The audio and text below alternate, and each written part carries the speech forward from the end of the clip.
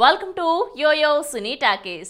Mega మేనలుడిగా సినీ పరిశ్రమలోకి అడుగుపెట్టాడు సాయి ధరమ్ తేజ్. మొదట పర్వాలేదనిపించే చిత్రాలు చేసి సుప్రీం హీరోగా గుర్తింపు తెచ్చుకున్న ఆ బిరుదుకు సరైన న్యాయం చేయలేకపోతున్నాడు. పిల్ల నువ్వులేని జీవితం సినిమాతో హీరోగా తెరంగేట్రం చేసిన సాయి ధరమ్ తేజ్ సుబ్రహ్మణ్యం ఫర్ సేల్ తో తనకంటూ ప్రత్యేక గుర్తింపును సంపాదించుకున్నారు. కానీ ఆ సినిమా తర్వాత ఆశించిన విజయాలను అందుకోలేకపోయారు. ఈ నేపథ్యంలో నేను శైలజ, ఉన్నది ఒకటే జిందగీ వంటి చిత్రాల దర్శకుడు కిషోర్ తిరుమల డైరెక్షన్ లో చిత్రలహరి అనే విభిన్న చిత్రంలో నటించాడు.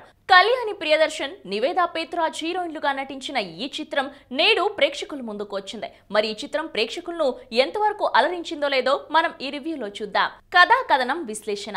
ముందుగా కథ విషయానికి వస్తే, విజయ్ యాక్సిడెంట్ అలర్ట్ సిస్టమ్ అనే పరికరాన్ని రూపొందించి దాని ద్వారా ప్రమాదాలను నివారించగలనని భావిస్తూ అందుకు సంబంధించిన ప్రయత్నాలు చేస్తుంటాడు. ఈ నేపథ్యంలో అతనికి కొన్ని పరాజయాలు కూడా ఎదురవుతాయి. ఒకవైపు తన లక్ష్యాన్ని చేరుకోవాలని అనుకుంటూనే మరోవైపు కళ్యాణితో ప్రేమను కొనసాగిస్తాడు. అయితే కొన్ని కారణాల వలన కళ్యాణితో లవ్ బ్రేకప్ అవుతుంది. అయితే తేజు కళ్యాణికి సారీ చెప్పడంతో మళ్ళీ వారిద్దరూ ఒకటవుతారు. కళ్యాణి తన ఫ్రెండ్ స్వేచ్ఛను గుడ్డిగా నమ్మడంతో ఆమె ఇచ్చిన సలహాలతో కొన్ని ఇబ్బందులు ఎదుర్కొంటుంది.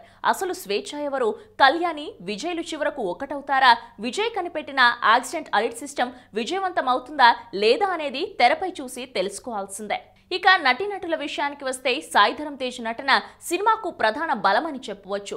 కొత్త లుక్ లో ఇంప్రెసివ్ పెర్ఫార్మెన్స్ తో తేజు ఆకట్టుకున్నాడు. అలాగే హీరోయిన్లు ఇద్దరు కూడా తమకు దక్కిన పాత్రలకు న్యాయం చేశారు. ముఖ్యంగా కళ్యాణి, ప్రియదర్శిని నటనకు ప్రాధాన్యమున్న పాత్ర లభించింది. ప్రేమికురాలిగా, ప్రేమను వదులుకునే ప్రేయసిగా భిన్న కోణాల్లో తనదైన నటనను చూపించింది.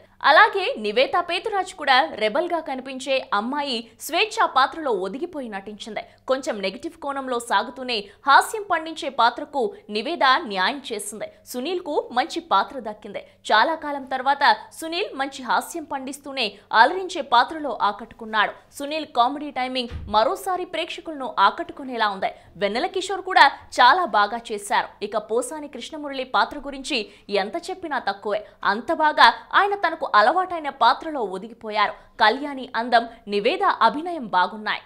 ఇక సాంకేతిక విషయాలకు వస్తే, దర్శకుడు కిషోర్ తిరుమల కొత్తగా విభిన్నమైన కథను ఎంచుకున్నాడు. అయితే దానిని తెరపై చూపించడంలోనే విజయం సాధించలేకపోయారు. మొదటి అర్ధభాగాన్ని పర్వాలేదనిపించే రీతిలో కొనసాగించిన ద్వితీయార్ధంలో తేలిపోయాడు. దేవిశ్రీ ప్రసాద్ సంగీతం బాగుంది. కొన్ని పాటలు గుర్తుండిపోయేలా ఉన్నాయి. అలాగే బ్యాక్గ్రౌండ్ మ్యూజిక్ కూడా ఆకట్టుకునేలా ఉంది. కార్తిక్ ఘట్టమనేని ఫోటోగ్రఫీ బాగుంది. సినిమాను సహజంగా చూపించడంలో ఆయన ఫోటోగ్రఫీ పనితీరు కనిపిస్తుంది. అలాగే ఆ డైరెక్టర్ ఏఎస్ ప్రకాష్ కూడా తన పనికి పూర్తి న్యాయం చేశాడు. అయితే ఎడిటర్ శ్రీకర్ ప్రసాద్ తన కథలకు కొంచెం పని చెప్పాల్సి ఉంది.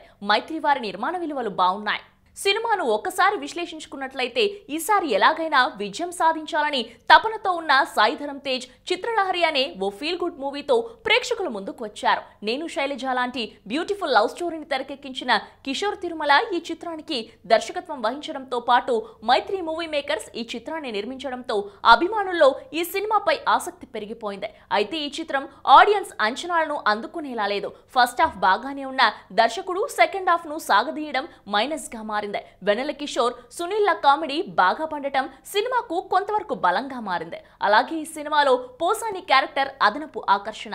ఇక సాయి ధరమ్ తేజ్ సినిమా మొత్తాన్ని తన భుజస్కంధాలపై మోసే ప్రయత్నం చేశారు. గత చిత్రాలకు భిన్నమైన నటనను చూపించాడు.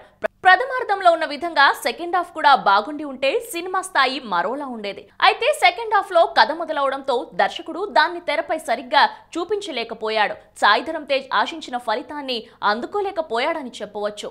మొత్తంగా నటీనటుల పెర్ఫార్మెన్స్ మొదటి సగభాగం బలంగా ఉన్న ఈ చిత్రంలో ద్వితీయార్థం తేలిపోవడంతో సినిమా అంచనాలను అందుకోలేకపోయింది. ఇక ఈ సినిమాకి మా యోయో టీవీ ఇస్తున్న రేటింగ్ 2.5 అవుట్ ఆఫ్ 5. చూశారు కదండి, ఇది చిత్రలహరి మూవీ రివ్యూ. మరో వారం మరో మూవీ రివ్యూతో మీ ముందుంటాను. Until then, you guys take care, keep smiling, keep watching YOYO TV. This is Shravanti signing off. Bye bye.